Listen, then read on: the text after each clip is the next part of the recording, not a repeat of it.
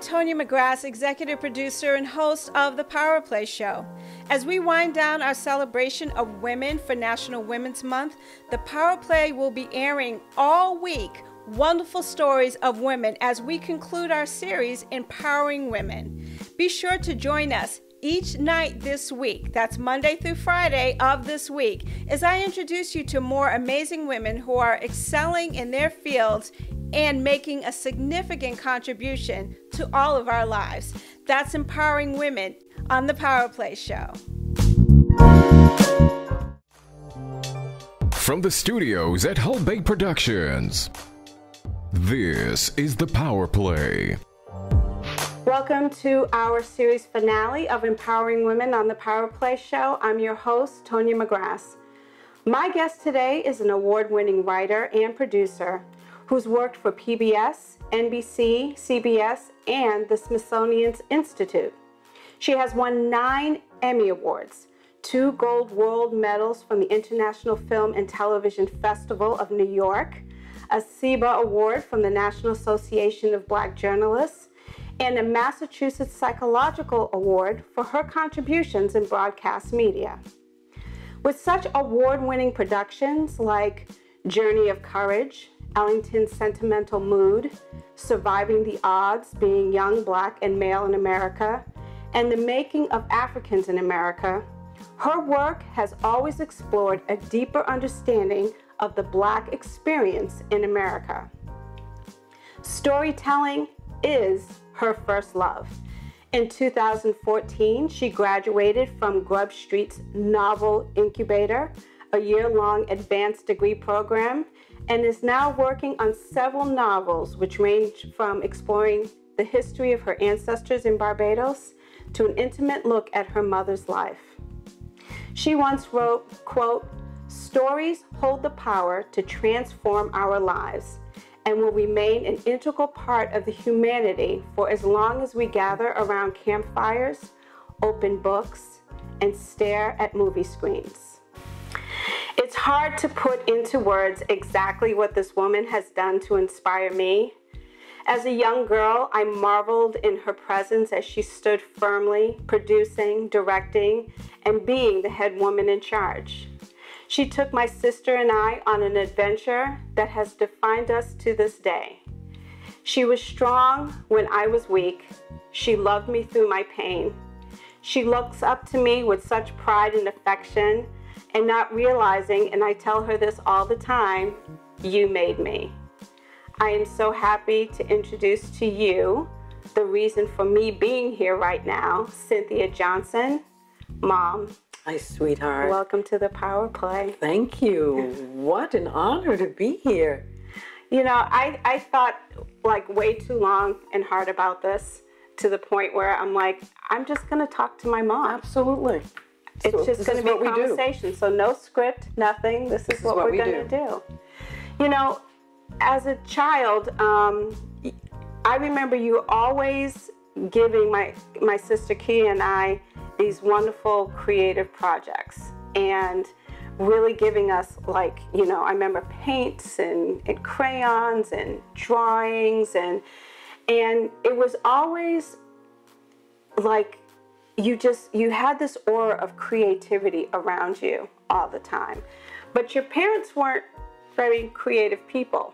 No, my mother really was. She was? She was. I think I look at creativity as a way of seeing, and Mom always had an aesthetic that I think we all have that we've gotten from her. But she would see color, she would see texture, she knew from fine furniture, antiques.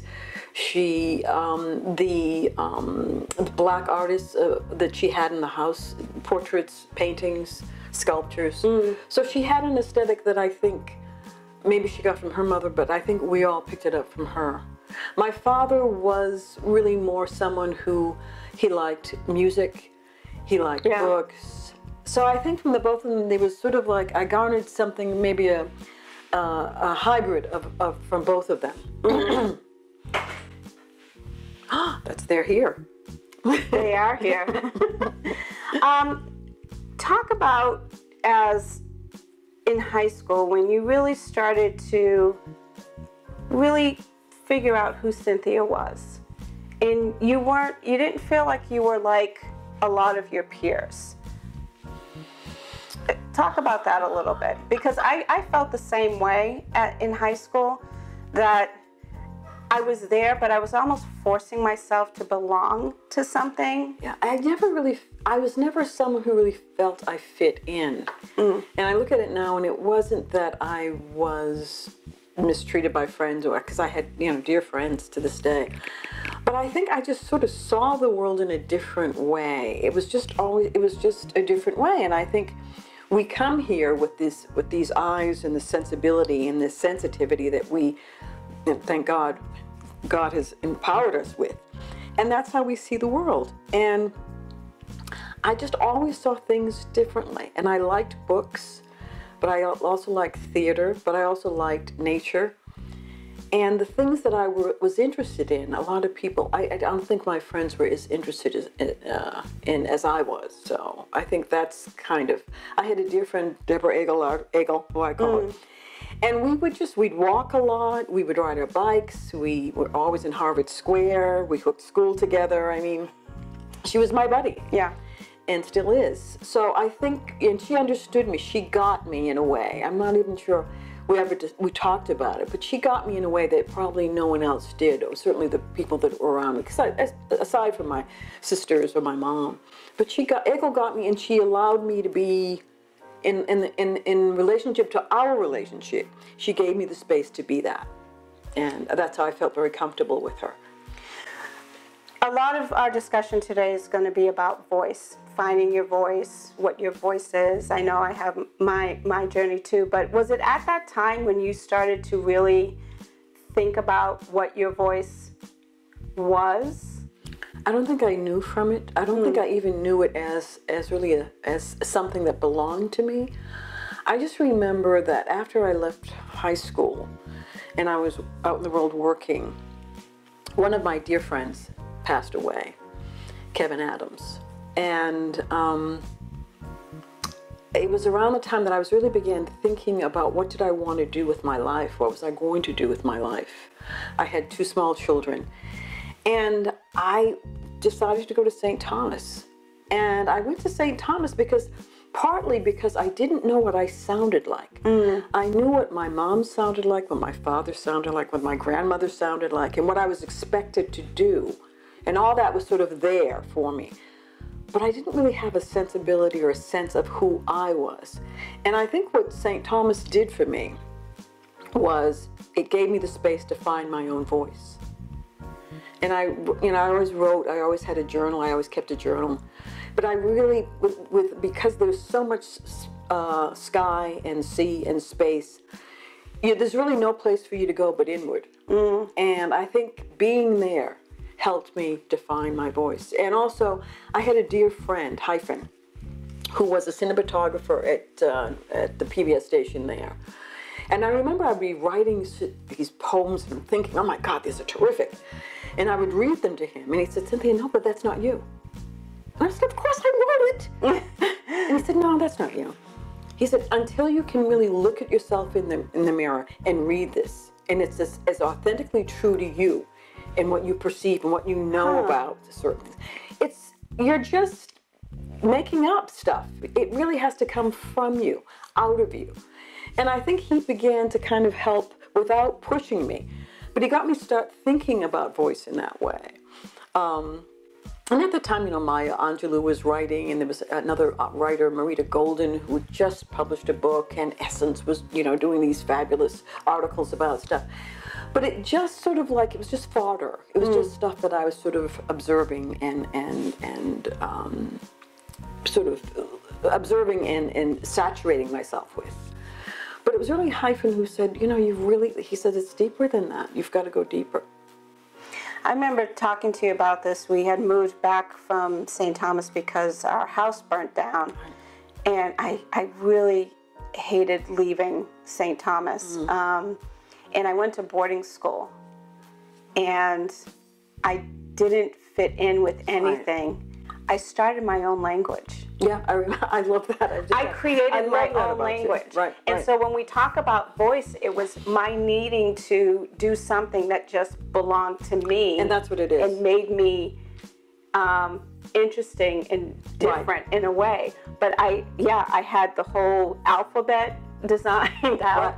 And yeah, exactly. And people were like, well, what language is that? And I can't even remember what the name that I made up for it. But I remember this one professor saying, like, that's not a language.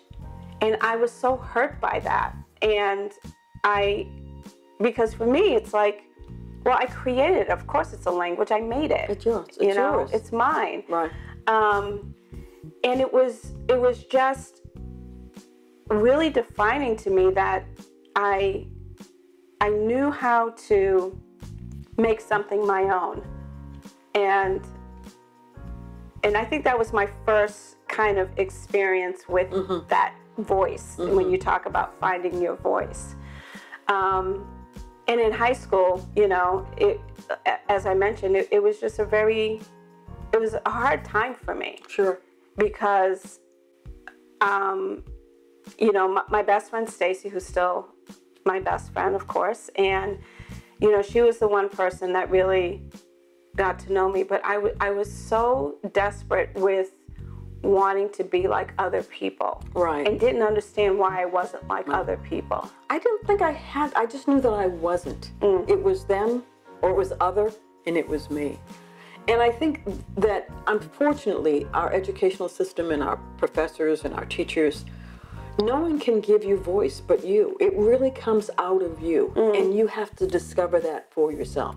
And once you do, everything changes. Yeah. The way you see the world, the way you perceive yourself, the relationships you have with others. The relationship I had with my children changed because of my ability to sort of hear me and know what I sounded like.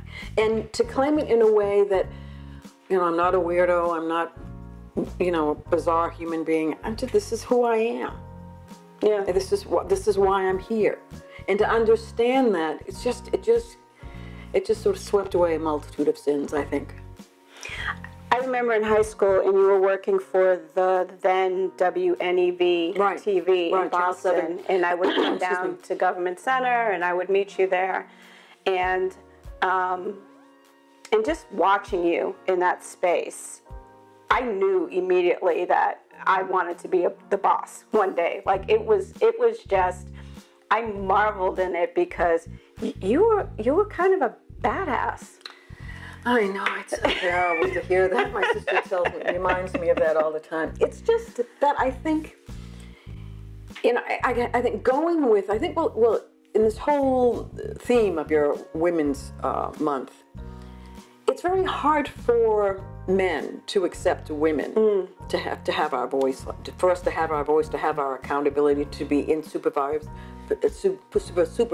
positions. They're not accustomed to that. And you can't go in there asking permission. It's like, I had a job to do and I had to do it in a certain amount of time. And this is what I want. And I think I wasn't disrespecting them, but I was also making sure that they understood that it was my way or no way. This was my production. I'm the producer here. This is my, I'm answering to my executive producer and the head of the department.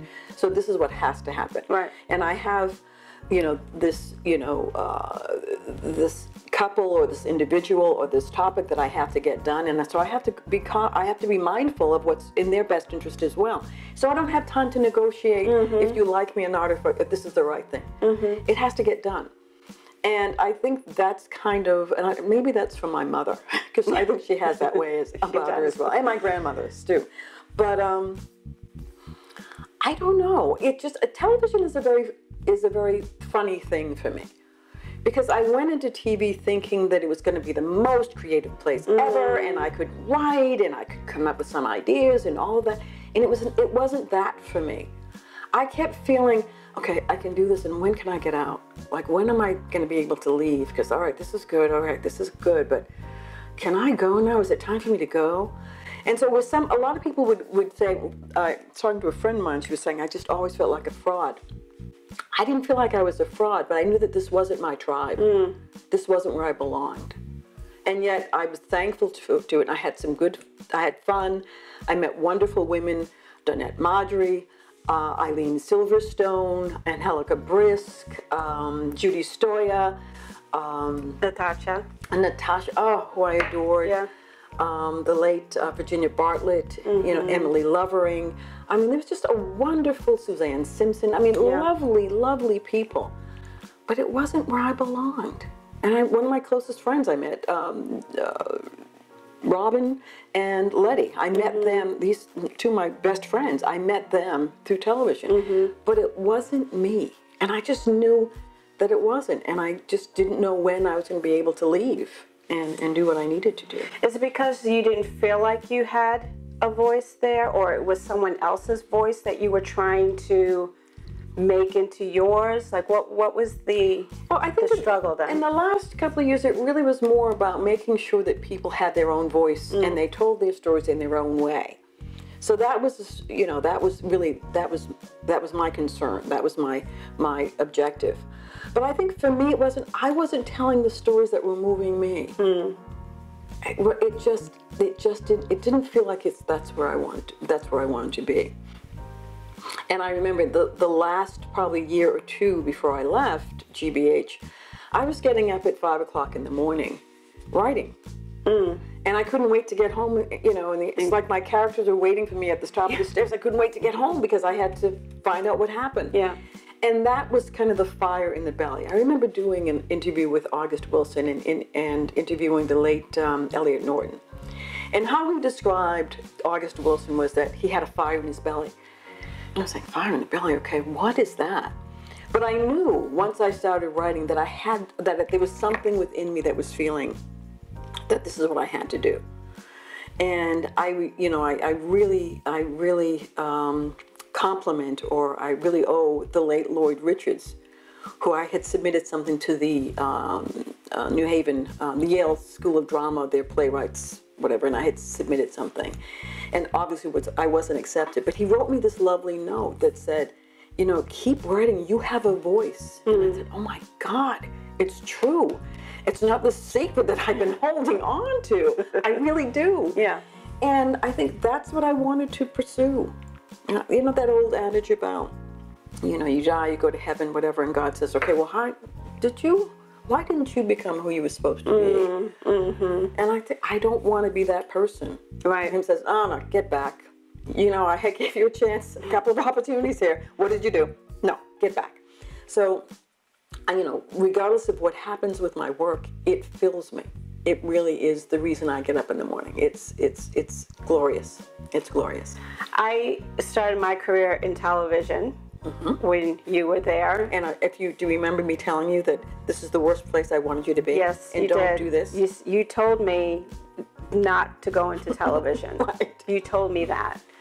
And, for me, because we collaborated, I worked for you on a number of productions. Saved me. No, you have saved me on a number of productions. And for me, it was always, that song, It Must Have Been Cold There in My Shadow. Right. That's how I felt around you. Because I had you up here, but everyone else did as well.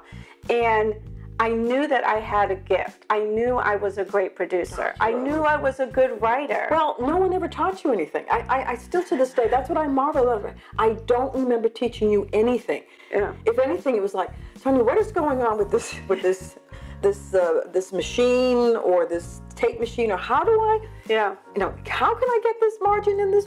I was always looking to you. I mean, if you remember, whenever we would move, who would set up my stereo system? I still don't understand how you did it. I don't know. You did that. So, but it was interesting because even though I knew I had these gifts, I wanted to define myself outside of your shadow. And that's why I started doing the technical stuff, which doesn't sound as creative, but for me it is. Yeah, because I'm creating something and I still have my voice in it. But it was great having you there. I remember the one thing that bothered me is you said to me, I know what you're going to say. Oh, God. You said, you know what? I'll never live this down. No, you won't. You said, you know what? We're professionals. We're colleagues now. I think you should call me Cynthia. I know.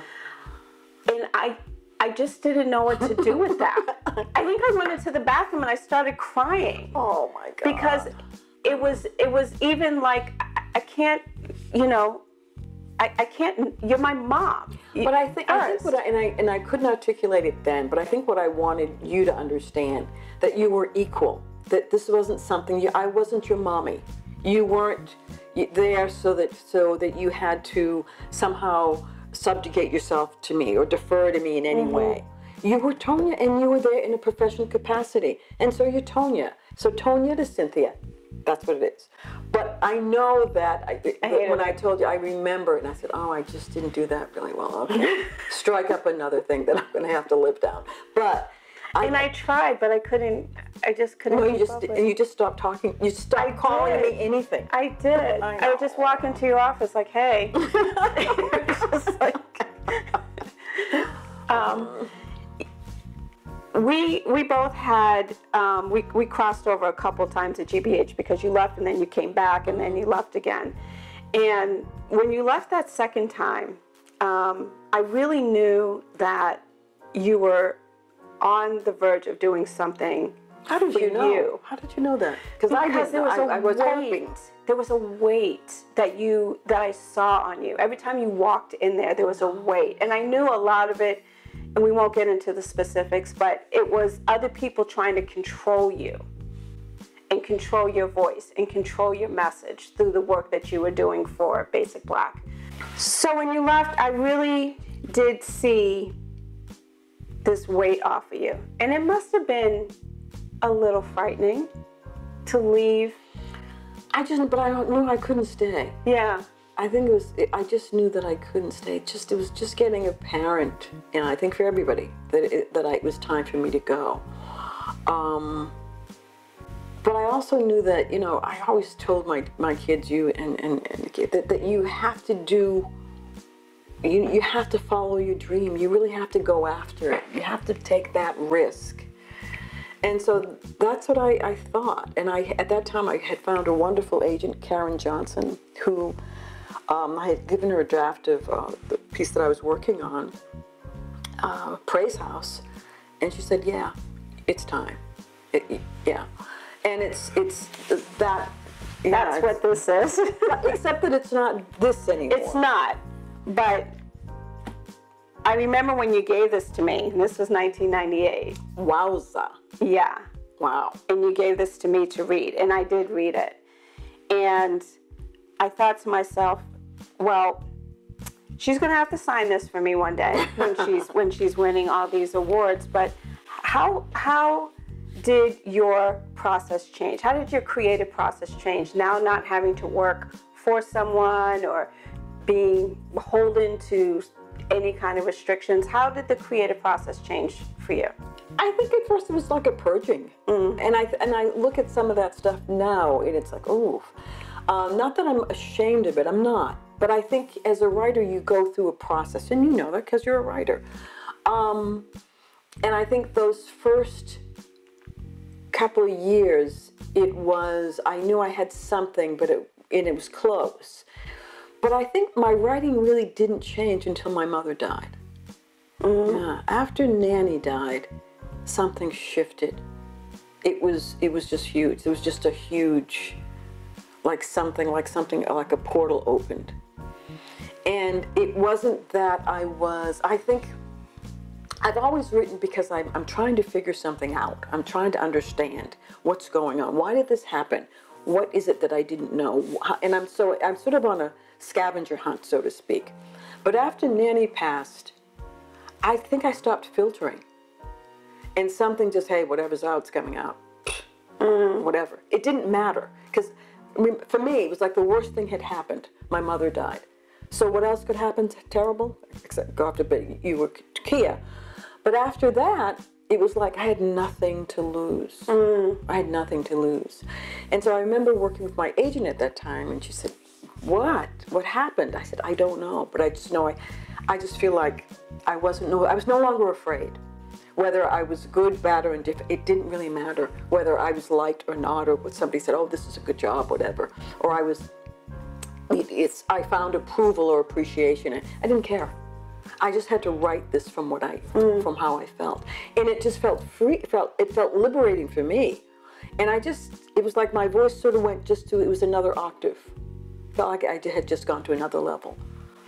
I had the incredible opportunity to interview Nanny. I was thinking about that this morning. And I'm going to play a clip here where she talked about you in relation to just this brilliance that she saw in you. Your mother, extremely bright, could always write. And she never believed me when I would tell her how great she wrote. And she won a scholarship to Cynthia, to Emmanuel. And she won one to Emerson. And I thought, thinking that Emmanuel was the better school because she'd get better marks, do better in later life. But I wish she had followed what she wanted to do and gone to Emerson. I regret that, but I guess things worked out the way they were supposed to. She was always larger than life in all of our lives. She still is. Trust me. And she still is. But she was so proud of this clan of women that she created. I must say, and I'm sorry I didn't even say this earlier, because this really is the reason that I write, or why. I never had a black professor or a black teacher, so it was always white folks. Mm-hmm. But what I did have was my mom, and she took me to films from the time I was 4 years old. Yeah, she did. And we would walk home and we would deconstruct the story. And I would say, well, Mom, why did so-and-so act this way? She said, well.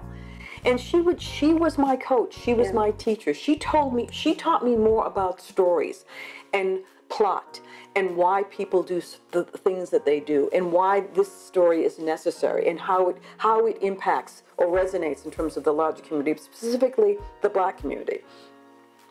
And so she was always the person who I went to, and I would read to her, but she gave me that. She gave me that love of story, and she always helped me sort of define or determine certain aspects of my writing.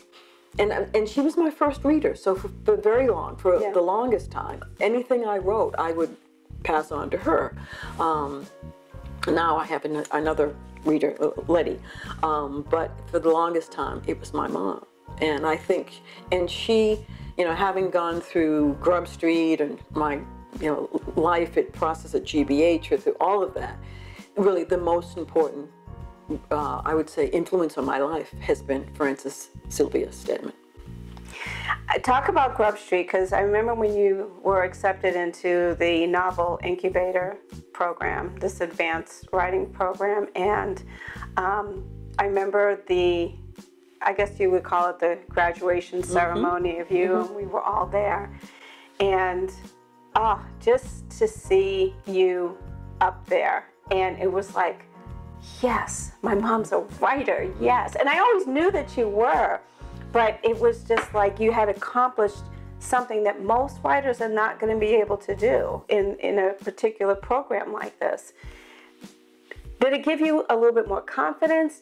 What did that experience give you? Oh, first of all, I was not surprised, but I was really happy that I was accepted.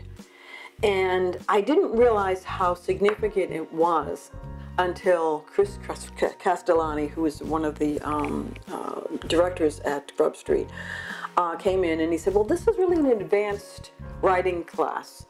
And this is sort of like a master's program for fiction.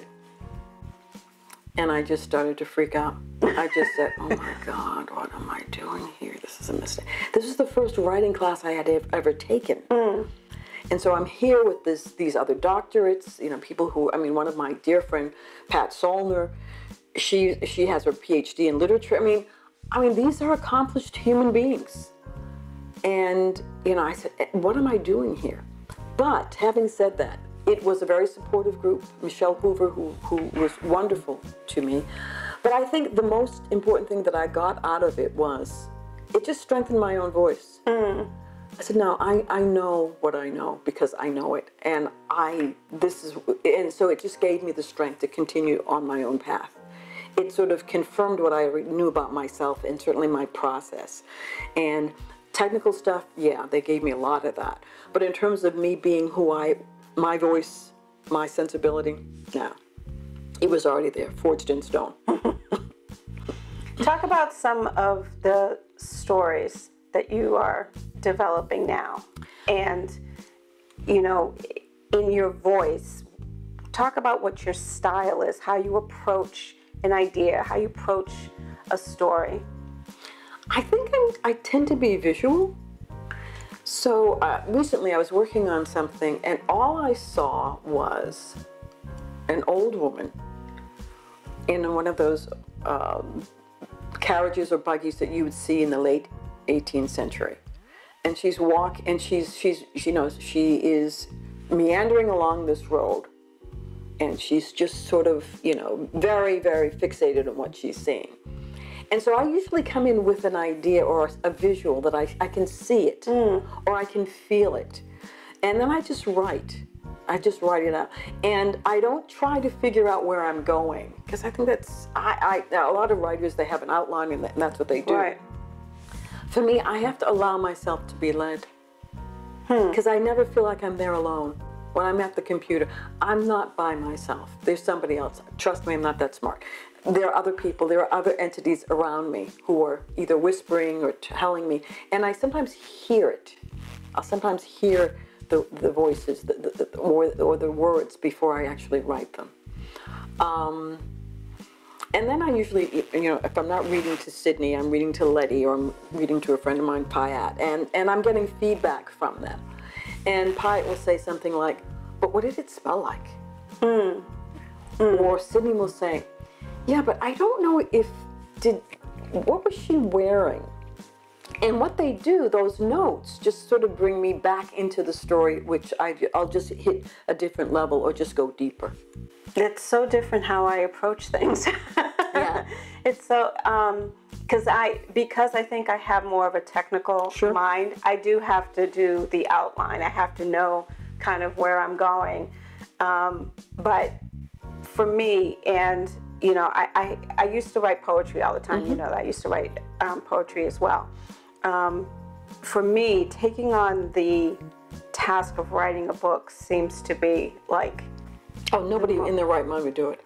I can't even think about, and I have tons of ideas. Yeah. I have Nobody tons of ideas. No. One of the stories that I do want to write one day is The Little Black Girl in the Big Chair, and it's about directing and being in charge. That. I love that. So I come up with the title, and I know what I want to write. Right. And then I sit down, and I'm like, I just don't even know how to begin this. But so for me, it's, and I'm so busy. I'm running a production company. I have my podcast, which is my voice now, which is just incredible. But I do want to get to that point where all these stories I have in my head, I can get out.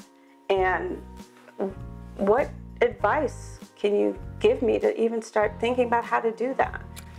I think I've learned, and I've been at this for about 20 years now, that stories choose you. We don't choose them. We think, okay, I've got this brilliant title and this is my characters and blah, blah, blah. Yeah, that's crap. I think they choose you and they choose the time. I couldn't do this. I couldn't be the writer I am without Sevi. He supports me wholeheartedly. And he stays out of my way. Yeah. I mean, I sometimes try to drag him in, but it's like ridiculous. And I will read to him sometimes. But it's like he trusts me to just be Cynthia and write and whatever. And it works. Trust me, it works. But I think you will know. I mean, there'd be times when I would literally dream themes or dream sequences or scenes in my head. There've been times when I'm wrestling with an issue and I will get the answer in a dream. There are times when I literally have to sleep with a pad of paper and a pencil beside my bed because I'm getting the answers. But I think you will know. And I couldn't write these stories when I was 40 or 50. I think it's just now that I'm coming to a point where I'm saying, I get it. Because there had to be some distance, but there also had to be a perspective or a sense of myself, or the sense of the world that I've come to understand that I didn't have then. But I don't think I think writing is so difficult that you don't choose it, it chooses you. And then you are in service to it. You just do it because there's nothing else, there's nothing else you want to do. This is it. Do you ever have writing blocks? Times when it's No, just because not even working? when I'm not writing, or when I mean not writing, sitting at a computer, I'm still writing. I'm walking and I'm thinking about a scene, or I'm thinking about a character, or I'm working something out in my head, or I'm thinking about what I've written, and I may go back and then go back and sort of after that thinking or that thought process, go back and maybe do some revisions around that. But I'm always it's always with me. It's like it's never far from me. One of the things have always been most proud of is just your love and support of me and everything that I've done. And Wasn't hard. well, and I mentioned this in my introduction, you loving me through my pain, because things weren't always easy. I made some bad decisions. We all do. I drank for 30 years. But you were always there. And you give me the look of death. And anyone who's ever worked with my mother knows what the look of death is. Well, you have to have one. But it was always you gave me the space to mess up. You gave me the space to be Tonya and whatever that meant. And you just stayed there. And that for me, it almost was just like, oh, well, I can do anything. I really felt like I could do anything. And you can.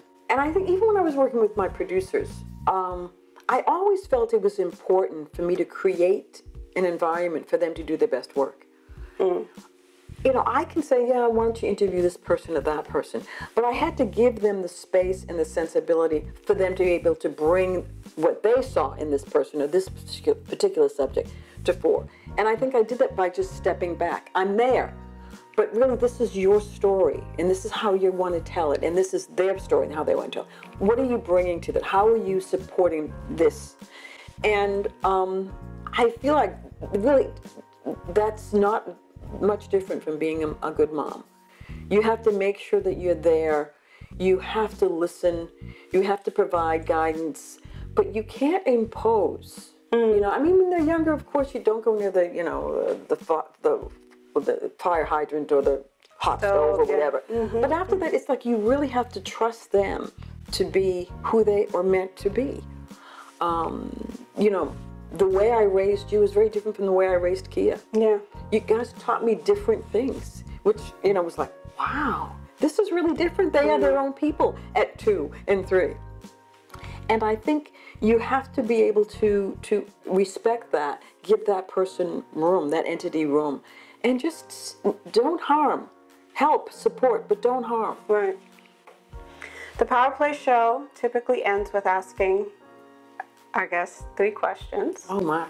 And I'm going to start with, who was your biggest writing inspiration, living or dead? And why?